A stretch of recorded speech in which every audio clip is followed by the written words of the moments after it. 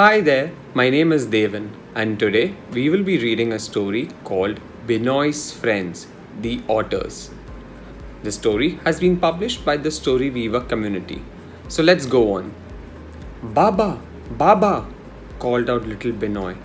Her dad turned towards his little daughter.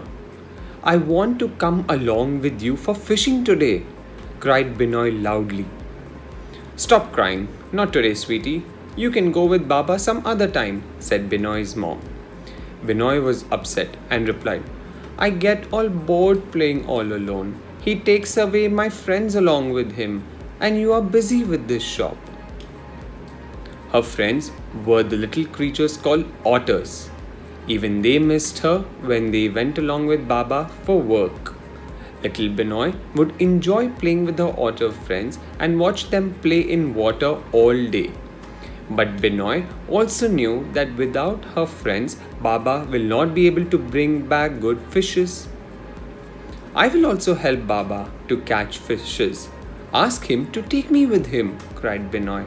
Ma laughed and said, No, beta, you are too young for all this, and moreover, otters are expert at doing their job. Ma then explained Binoy that since they lived near the Sundarban mangroves, which was a low tide area, there is very less water, more soil and more fishes here. Binoy said, If there are so many fishes, Baba can catch them with his net. Why does he need my friends? Ma replied, Fishes are more, but then even the soil is more.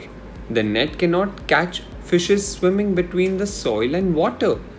Once Baba puts the net into the water, these otters just dive into the water. They slowly chase these fishes near the soil towards Baba's net, and fishes get trapped in the net. Your little friends are very helpful. They have been trained to do this work. Your grandfather taught your Baba to train these little otters.